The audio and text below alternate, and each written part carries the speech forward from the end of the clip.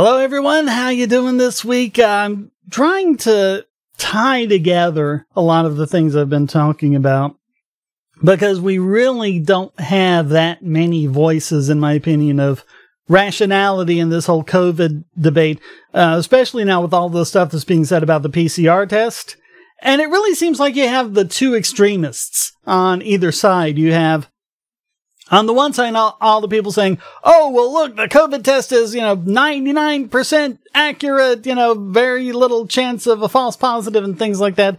And then you have the other side saying, it's only like 50% good and things like that. And they're saying that, it's just like flipping a coin. If you actually go and look at what's happening in the real world, all these cases are being missed and everything else. And what everyone's missing is something that I talked about on this channel years ago called the Bayesian inference. And the Bayesian inference is about looking at all of the things to gather the proper probability of it, including what's being missed here, which is the prior probability, which is when you're going into it and you're getting the test, what's the likelihood on the face of it that you have COVID? And last week, I made a video about how the test is not supposed, and was never supposed to be the end-all and be-all of whether or not you have a case of COVID. And how the WHO is now saying that, you should look at things like the symptoms and you should follow it up with another test and things like that. And so that's what I thought I'd do here. But before I get started, just please hit like, subscribe, and the bell, and look over on the side. I still can't get which side this is. I'm not used to this setup yet. But yeah, all sorts of different places you can find me, not only on YouTube, but on Library or Odyssey. That seems to be a big one everyone's going to now, and the technology on that's getting a lot better.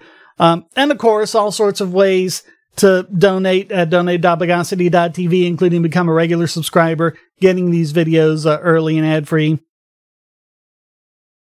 And also, comments for the comment god, shares for the share throne.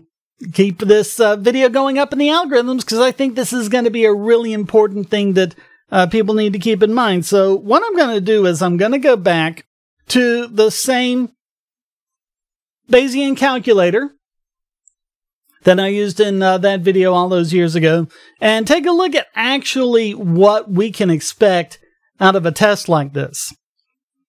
So really, we're starting with the prior probability. And if really you're just doing a screening, if you're doing a screening of like a random person, then you need to consider the prior probability being the prevalence of COVID-19 in that area. And if you've got a pretty good prevalence in that area, that might be 10%.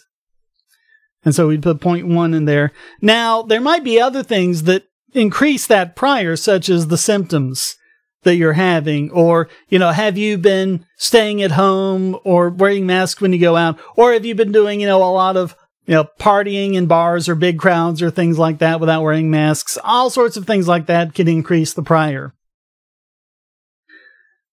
And that's important, as we'll see, because when you go onto the test, and if you look at my previous video on this years ago when we were looking at the HIV deniers, they were like, but this is the test, and the test tells you whether you have it, and either comes back yes or no. Well, it'd be really nice if it worked that way. But the tests ain't perfect, so. And if you read down how to use the calculator, it tells you what all of the things are. H is the hypothesis, and in this example, they're using cancer, like I did in my first video on Bayesian inference.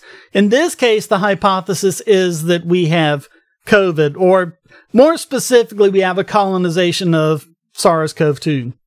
But I'm just going to say COVID just to keep it simple. H prime is the hypothesis that you don't have it. And D is the datum, and in this case, the datum is going to be the fact that we've taken the test and we've gotten a positive result. So given that we have a positive result, what is the probability that we have COVID? So we're starting with the 10% prior, and then we go P of D given H, and it says it's the probability of a positive test result given that you have cancer, or in this case, COVID. This is also called the hit rate. Right? So if we're going to assume that we have COVID, what are the chances that the test will tell us that?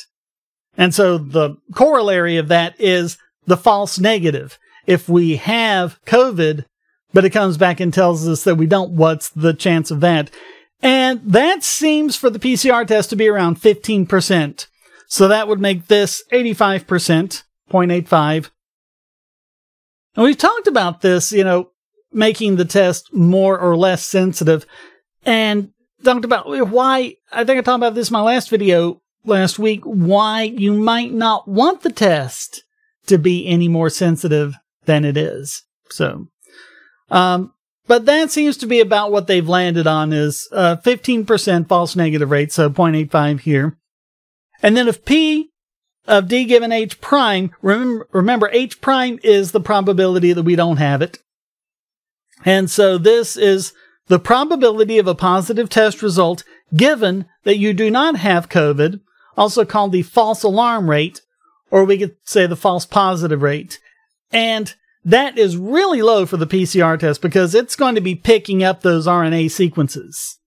And again, if it's too sensitive, then it might be picking up the RNA sequences of a virus you fought off months ago, because those are still going to be kind of lying around in your system and your body hasn't cleared them out yet.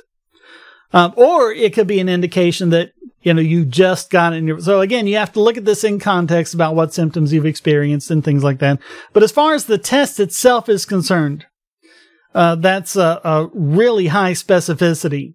So this false alarm rate, the false positive rate, is going to be low. It's going to be like 0.01.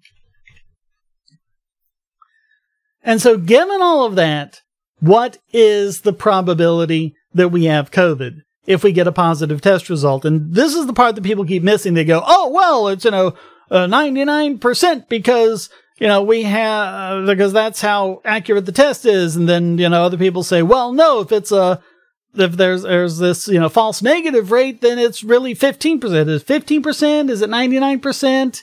Is it 50%? What is it? Well, remember, it all depends on that prior probability, which people keep ignoring. So when we hit compute, in this case, it's about 90%. Right? So in this situation, if we test positive, there's a 90% chance that we have it. But if that prior is something different, it can make all the difference in the world. If it's not as prevalent, if there's only 1% of the people in your area that have it, you're 1% prior, and we hit compute, now look at it. That posterior probability, our conclusion, is less than 50%. And that's kind of where you get this coin toss thing in there. And so when you're doing this and you're giving a bunch of people these tests in areas where it's not as prevalent, then yeah, you're going to get this. And you'd be like, well, wait a minute. If this is, such a high degree, if there's so small of a chance of it getting, a false positive, then, how could this be the case? Well, yeah, it's a small chance, but it's a small chance in a much greater group. Because the group of people who don't have it, is 99 times larger than the group that does have it. So, even with that level of specificity, it can make the difference. And if it's even less than that, if it's 1/10 of 1%, look at this. It goes down to below 8%. So it's all going to depend on these priors. And this is why the WHO was saying, as I said last week, you've got to look at things in context. You've got to consider what the person's situation is, what their symptoms are, have they been around anyone who's likely to be infected, things like that. And, they say you can follow it up with another test. So, just to go back to the 1% thing, because that's probably a little more realistic for a lot of places. So, if we figured out that our prior is 1% and we take the test, well, we've got around a 50% chance, if we round it off, a 50% chance of having it or not having it. And you might say, well, that's a coin flip, right? Then what's the point of a test? And so you say, well, let's do another test. You say, well, what's the point of that? That's just going to be another coin flip, right? Well, no. Because if you remember back to those videos I made, when you do a follow-up test, or when you do anything after that, the prior probability is based on everything you know up to that point, including the results of any previous tests. So when you go in to do the next test, this posterior probability here becomes the prior probability for the next test. And so when you're looking at this, all right, we're going to do a second test, and it's going to be the same, false positive and false negative rate, same sensitivity, same specificity. And we do that. See, now we're over 98% sure we have COVID if the second test comes back positive. So, I mean, that's the thing to keep in mind. Your doctor is going to go over all of this. That's what they did with me. My doctor said, look, we're going to go ahead and take both nasal swabs for the fast 15-minute test and for the PCR. And she said, if the fast 15-minute test comes back negative, I'm not going to believe it because my symptoms were too specific. And she was pretty much sure that I have it. Of course, when the PCR test came back, I did have it. So when they tested my wife, my doctor said to her, and I was on the phone with her. She knew I wasn't eavesdropping or anything. So we were, listening together. But he was saying to her, it's like, yeah, I don't need to test to know you got COVID. You got COVID. Because she had so many of the specific symptoms, and her husband had it, and of course I would have had it for days without realizing it with, about 1,000 different chances to transmit it to her in one way or another. So it's probably a given. They did the test anyway because she needed that to, get paid for being off of work. And of course they came back positive. In her case, it was the rapid test that came back positive. And yeah, so you look at all of that in context. In both of our cases, I think hers more so than mine, it was pretty clear going into it that we had it. And the test was really kind of a formality. In my case, there was probably some degree of uncertainty. When Heather took it, it was much bigger than that because, he was like, I don't need to give you a test. I know you've got it. You've got it. That prior probability in her case was so high, test wouldn't have made the difference one way or the other. But did the test anyway. Of course, it came back positive. These are all of the things you have to keep in mind. It was never supposed to be the case of, oh, you took a test and it came back positive. Oh, you've got COVID. This goes down into the new cases. No, it was never supposed to work that way. It was never supposed to be that way at all. It was always supposed to be a matter of context. Even if you are infected with SARS-CoV-2, do you actually have COVID? Or, because you need some additional things to actually be considered a case of COVID, the symptoms and things like that. So, I mean, you've got the two extremes of it that seem to dominate the conversation. There's the fear-mongering group, as represented by politicians and the news media, where every last little thing is, absolute proof positive that COVID is ravaging the entire planet and it's worse than the bubonic plague and everything else. And then the other side, which seems to want to just be completely blasé about it, and say, well, look, there's the testing isn't there, oh, it's just like the flu. It is not just like the flu. Trust me on this. Take it from someone who's been from it. This is not the flu. This is not the cold. This is nothing you've ever experienced before. It's nothing like that. So, if I tried to describe it to you, it would be one of those colors to a blind man type of thing. No, this is something different. This is something unique. Trust me on this.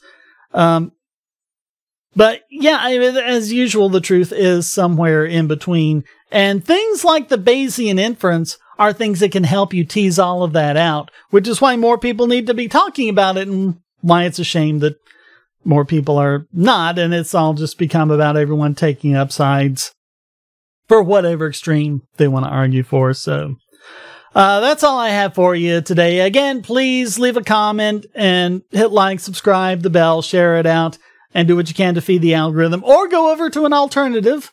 like BitTube or Library or Odyssey. All the links are below, and please consider being a supporter and supporting this channel in any way you can and help keep this going. I am going to try to get the output on this channel getting back up as my energy levels get back up. I was trying to record this. It's Wednesday now. I was trying to record it on Tuesday, and I was just wiped the entire day. I didn't have energy for it, so it's a long, slow climb back up to normality, but I think I'm going to make it, and with your help, it'll be a lot easier. So please go to donate.pagosity.tv and do what you can. Please spread this information around. Please try to counteract both the fearmongers and the deniers, and just try and get some sense and sanity into the debate, because that's really what we need now more than anything else. So thank you very much. Until next time, stay strong and be free.